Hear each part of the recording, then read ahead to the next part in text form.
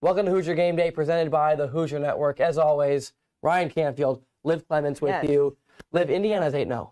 Ooh, Jesus. That sounds awesome. That is really, really great. And it's a big week in all of the Big Ten. Yes. But we cannot go any further than Indiana, Michigan State. But first, last week, Hoosiers beat Washington in a really, really great week for the entire city of Bloomington. It was quite awesome. What did you take away from all the pageantry last week? I mean, it was crazy last week because College Game Day came to Bloomington and the hype was there. And then IU starting quarterback's out and now Taven's in. And so there's a lot of pressure on this team to not fold under the pressure of the media, but also the switching up of quarterbacks. But they came up to the plate and they did what they needed to do. It looked a little rocky in the beginning. I think Hoosier fans were on the fence a little bit, but a sold-out stadium that was huge, and they had the Signetti towels. So the hype was there, but I think this team really stepped up to the plate with adversity. They really did what they needed to do. Yeah, and we'll get to it after we get to highlights, but, you know, they kind of faced the first real sets of adversity all season, and people have been saying, well, they haven't faced any adversity, or, you know, you just beat teams, that's not adversity. I mean, even if you're crushing teams, you can't complain about not facing adversity, but it's been really, really great to see.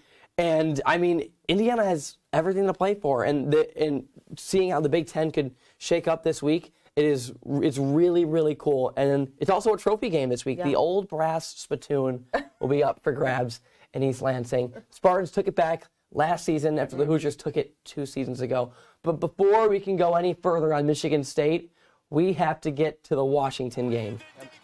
With the eyes of the college football world waking up to Indiana University on College Game Day, the Hoosiers needed to prove to the ill-informed that they can ball. Let's go field level to Memorial Stadium. On the first snap of the game, the pocket collapses on UW quarterback Will Rogers. It's Sean Asbury, the cornerback, getting in for a big loss. And on that same drive, 3rd and 8 for Rogers, he gets pressured by Mikhail Kamara. You see him throw the ball away, but he'd get flagged for intentional grounding. The Hoosier offense couldn't get it done on its first drive, but have no fear. D'Angelo Pons jumps this screen. It's only green grass in front of him. 69 yards for the pick six. Look at that shot of the sold-out Memorial Stadium. The Huskies would turn the ball over and force a Hoosier punt. But on the ensuing drive, Rogers goes deep for Boston, but Pons is there again to make a remarkable tip job interception. And 2 plays later, Taven Jackson goes over the middle to find Omar Cooper Jr. The defender can't get him, and OCJ is in the end zone 42 yards later. But the Huskies will finally put together a good drive here on the ensuing drive. Jonah Coleman goes 46 yards through a slew of Hoosier defenders to the IU 19 to set up Washington for the 2nd and goal. Short end around to Giles Jackson. Washington would cut the lead in half, 14-7. Now, to end the second half, Indiana would run out of time on 3 plays from the 1-yard line. They'd settle for the 3 and go into the locker room up 10, 17-7 Indiana. Now, here's where things get interesting. First play of the second half, Taven Jackson's going to look for Omar Cooper. He throws in a highly contested window, forces a deflection, and gets into the hands of Jacob Bandis. Washington would take advantage, and they respond with this score from this QB keeper from Desmond Williams. It's 17-14. Indiana needed a good full drive here, and they would get it. They stemmed together their best drive of the afternoon. It starts with Justice Ellison weaving through Washington defenders for 10 yards. And then the next play, Taven Jackson would find Miles Price over the middle for a nice chunk play. Then from 5 yards down on first down, it's Justice Ellison taking names, bringing the boom, serving justice, however you want to say it. It's a 10-point lead for Indiana in the 3rd quarter. Washington would try to get things back going on this carry from Jonah Coleman to the IU 44. The drive would stall after a Hoosier sack. Indiana would force this punt, and on the punt, Jack McAllister, he drives Miles Price back to the 21-yard line, and he would not only make up the ground that he lost, but weave through some Huskies all the way down to the Hoosier 15, giving Jackson and company some very nice room to work. And then the drive is capped off by this QB keeper by the Greenwood product. Jackson was very, very good in filling in for Curtis Rourke, and that'll do it. Indiana, 8-0 for the first time since 1967. So, Liv, after seeing all these highlights, what was the biggest part about this game? Yeah, I think the biggest part about this game is how they came out in the second half. I think the big thing was, of course, going into the game, Taven being on the spot. If they win, good job, Taven. If they lose, well, Taven, it's your fault. And luckily, he's figuring out how to come out with the win. So that was a big thing. But coming into that second half, It was still a little bit rocky that first half. I think Taven had some good moments. I think the offense had good moments, but the defense was really the star. So the big thing coming in the second half was, can the offense still keep that momentum they had in that first half? And they did, and they came out with the win. So the team worked. Yeah, absolutely. And you're going to touch on it with one of our first guests, Nick Rodecap, in just a second. But, I mean, I kind of want to talk about Taven for a second. I mean, he was, I mean, nowhere near Curtis Rourke good, but, you know, you get to 8-0, you get the win. It was really nice to see, and he kept the composure even after the interception, which, I mean, it was his fault for throwing it into, you know, that tight window. But, I mean, what are you going to do with that big deflection? But I thought he was good. I mean, you're certainly going to take it with the win, especially in this high of leverage. Right. And it was really, really great. And all signs point to Curtis Rourke playing tomorrow. So, and do you have confidence in Taven Jackson if they need him against Michigan State? I do have, okay, so this is what I'm saying. I have faith in Taven if they need him in Michigan State, but I think the faith comes from the offense working so well. The O-line's good, and the receivers and running backs are good. So that helps him. I think that's what will take it. If they need him for Michigan State, you can rely on every single piece of the offense to help him and back him if he's not having a great game. So it's not, I think he can carry this team to a win, but if the offense is clicking and helps him out, and also if the defense also keeps, honestly, if the defense stays on the field longer than the offense does, I feel like that will also help him. So I feel like you said, yes, he rebounded from that interception and figured it out, but the offense is clicking. Yes, Taven can go in and play, and I think he'll be fine. I absolutely agree. If they play turnover-free, mistake-free football, you know, no fumbles, no interceptions, they can beat the teams that they are better than. It won't be a blowout if Taven's quarterback. Okay. I think it will be a close game. All right, so it's now your turn to be with one of our special guests. Nick Rodecap will be in this seat in just a second. Welcome back, Liv Clements as always, and we are here with Nick, and we do Pack the Rock podcast together, so we're going to have some of his thoughts, but I want to just give IU update on this team, okay? And you do so good at breaking it down. So the first big news was E.J. Williams decided to leave, okay? Why would he do that when a team is potentially probably going to the playoffs? Well, E.J. Williams really only had, I think, 2 catches all season, about at the halfway mark, and he wasn't 100%. He said in a social media statement that he wanted to get surgery so that he could get 100% healthy and come back and be 100%, but the coaching staff viewed that as him quitting on the team.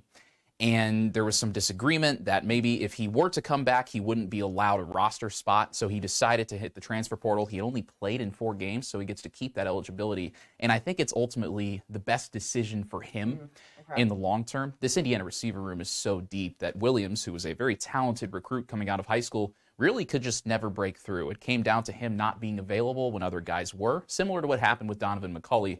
And ultimately, I think there just wasn't a spot for him on this roster. So you feel like for IU fans, that might be like, why are people leaving this team that's so good? It's just, do you feel like it doesn't hurt the team in that aspect? I mean, you look at the impact that guys like Williams and Donovan McCulley had this year. It was very limited. And McCulley was good last year. But again, this receiver room is one of the deepest in the conference. They've got 6 or 7 guys who can go out and make a catch one-on-one. So really, it's just a product of the roster construction, and I don't know if it's an indictment on the players so much as it is just how good Curt Cignetti has been at recruiting high-end talent and attracting it to Bloomington, which some people thought was impossible. And so you talked about that receiver room, which is a big reason why this team is now potentially going to go 9-0, and they're ranked 13, but they beat Washington, they don't move. Stay right at 13, okay? Can you break it down for us what that means? Why they didn't move? Should they have moved? And the CFP rankings come out next week. Yeah, I think that it's a combination of the teams above Indiana not really losing or being on bye weeks, and then also just the fact that a lot of the AP poll comes from preseason bias or brand bias. And I said this on Pack the Rock a few days ago. But if Indiana had a yellow block M or a block O or an ND next to their name, they'd probably be in the top 10 or the top 5. But because Indiana was picked at the bottom of the Big Ten, as Curt Cignetti so aptly pointed out at Big Ten Media Days, and really they're just supposed to be a bad team. It's like, oh, well, they might be winning, but it's not legit. So we're not going to move them up, even when they might deserve to be moved up. And again, I said this on Pack the Rock, you keep winning, eventually people are going to have to give you respect where it's due. And also the big thing, too, is that the college football playoff rankings come out on November 5th, which of course is election night. So that's going to be a fun combo for sports fans across the country. But the great thing about the CFP rankings is they take into account things that the AP voters don't, because a lot of AP voters cover one team. They can only watch one full game. So the college football playoff is going to look at some of those more advanced metrics and give a more accurate view of where Indiana stands relative to the rest of the country. And so when you look at them beating Washington, do you feel like there was a possibility they would have moved up if Rourke was quarterback? I don't think it really matters. Okay. I think, a win's a win, and Indiana wasn't pass first against Washington. I mean, Justice Ellison carried that team, and the defense saved them in the first carried. half. Yeah. Kurt Cignetti's words, not mine. But no, I don't think it matters who's at quarterback, especially since Curtis Rourke will be back against Michigan State. That was what Kurt Cignetti announced last night on the radio show. I don't really think this isn't like a Florida State Jordan Travis situation. Right. And, if Taven has to fill in for Curtis, I think he can manage the game. He can make plays when he needs to, especially as he continues to get more reps. But I don't really know that the AP poll had anything to do with, Curtis not being behind center against Washington. And so when it comes to the remainder of the season, Michigan, Ohio State, Purdue, where do you have IU finishing out the season? I think the safe prediction, I can't believe I'm saying this, but the safe prediction is 11-1. Okay. I do believe that Indiana has the physicality up front. They've got the versatility in their offense to be able to take the games against Michigan State, Michigan, and Purdue. Ohio State, very tough team. I mean, they played Oregon down to the wire, and that was in Eugene. So, they'll have the home crowd 100,000 strong behind them. Thanksgiving, the weekend before Thanksgiving, it's going to be packed in Columbus. That is going to be the most hostile environment Indiana has played in as a program in a very long time. But I do think there's a possibility they could be spoilers against Ohio State, especially depending on how the Penn State-Ohio State game plays out this weekend. Okay. But I do think 11-1 is kind of the safe prediction. And even still, if Indiana were to lose against Ohio State, you think back to what happened in 2020. Right. Indiana kept it very close, and they were in the top 12 in the final college football playoff rankings. So it's something to keep in mind. You play them close, the committee sees that. They're like, okay, we want this team on a national stage. So you feel like even if they lose but keep it close, that still has them in possible playoff prediction? Absolutely. And, it's one thing if they get walloped by 35 points, right, because then it's clear that Ohio State's on another level. But I think Indiana can hang with them. And I do believe, if they keep it within 10 points, keep it within 2 touchdowns, I don't like the idea of a quality loss, but I don't think that the committee can ignore Indiana in that situation. And so for Michigan State this weekend at Michigan State, what do you have your score prediction? I'm thinking with Curtis Rourke being back, that definitely helps Indiana open up the passing game. Michigan State's pass defense isn't great. Their run defense a little better. Right. So I do think it'll be a test for Curtis Rourke to see, is he 100%? There's a difference between being able to play and being able to play at full strength. So I do think Indiana's going to have to lean on their defense a little bit, lean on the guys up front on both sides of the ball who have been fantastic this year. I'm going to say it's going to be 35 to, we'll call it 17. Okay. So Indiana. We're in the same margin a little bit. Okay, perfect. Well, Nick, I appreciate you always give us a great breakdown, so we appreciate it. We're going to go ahead and go to the next thing, and we'll be right back. All right, first of all, great breakdown from Nick, especially in the aspect of the college football playoff rankings. We will definitely see that on Tuesday. But now it is time to preview this week's matchup with my good friend, roommate, partner of the college football show, Jhett Garrett. How are we doing this morning, Ryan? I mean, it's great. It's a great start to the weekend. It's first day of November, and Indiana is undefeated. Indiana is undefeated, 8-0. Not a lot of people maybe thought that we would be here at this point. I think the possibility was certainly there when the schedule came out. I know we had a lot of conversations about it, but I don't know if anyone realistically expected this team to be 8-0 at this point. Going into Michigan State, looking for a big-time win. Well, yeah, when you mention that, I mean, the conversations that were had, I mean, you see, they're better. Like we were saying, and this was probably in February, said this recruiting class, this coaching staff is all going to mesh together so great, but can they beat Nebraska? Can they beat Washington? Because we had no idea what they would look like. Can they beat Ohio State? And so the fact that they are actually doing it is quite remarkable. Yeah, absolutely. I think going into the year, you looked at games like Ohio State as there's absolutely no way Indiana competes in that game. I think a lot of people felt that way about Michigan as well. But now you're looking at that Ohio State game just a few weeks away, and you're thinking, Indiana, can they go undefeated and get to Indianapolis the first weekend of December? conversations that a lot of people never thought we would have about Indiana football. And plus, they have breathing room. They have breathing room, stemming together, great wins, probably not against the best opponents, but great performances. But now, let's talk about MSU. So, first year under head coach Jonathan Smith that took over for Mel Tucker.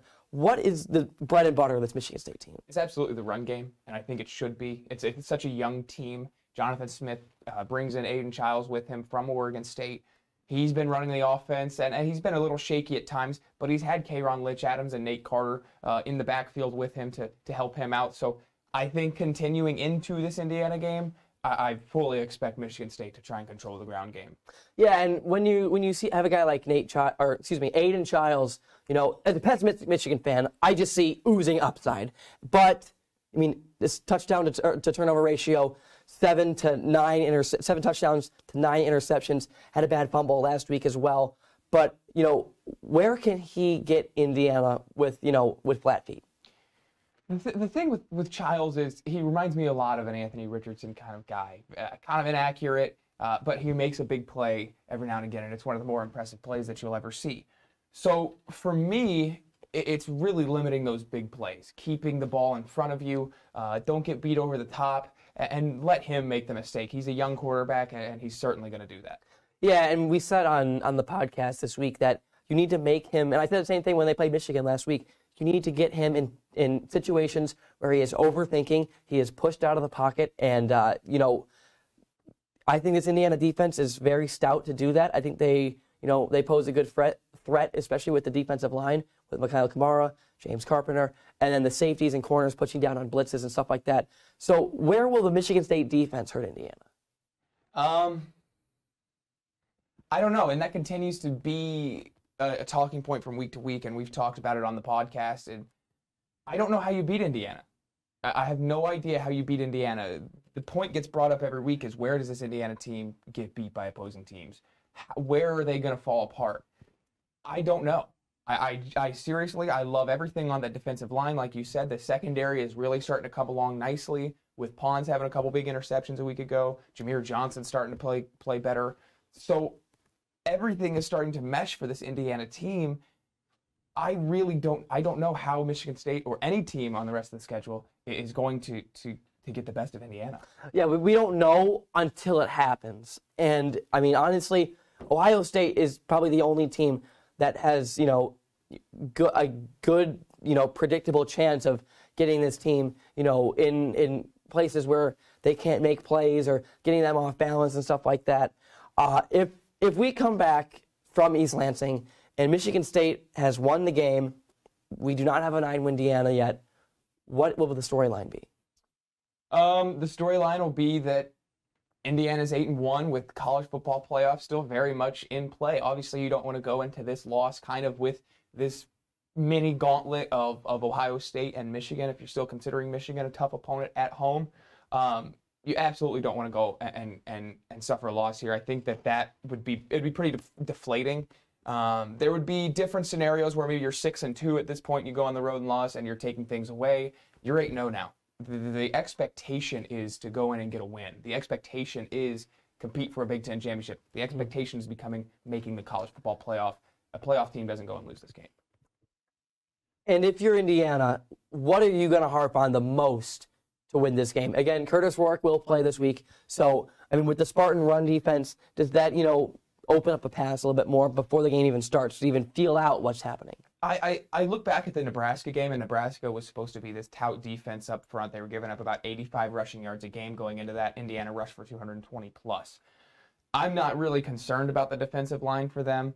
Jordan Turner is also going to miss the first half of this game. He went out with a targeting penalty last game against Michigan. So I think that's going to be huge. Get it going on the ground with Ellison and Lawton. I really love the running back duo in Indiana. And you're getting Curtis Rourke back. So much going that opens up the pass on its own. 100%. And just so many great receivers as well, with Elijah Surratt, Omar Cooper, Keyshawn Williams, just to name 3. Right. So many dangerous playmakers on this team. Need a prediction before we get out of here? I'm going to go Indiana 48, Michigan State 10. All right, we're back to close out the show. Liv, after the spiel that Jhett and I just put on for the Michigan State preview, what is the biggest talking point when it comes to places where the Hoosiers can slip up in this game? Yeah, I think where they could slip up is just getting in their heads when it comes to that offense, when it comes to the QBs.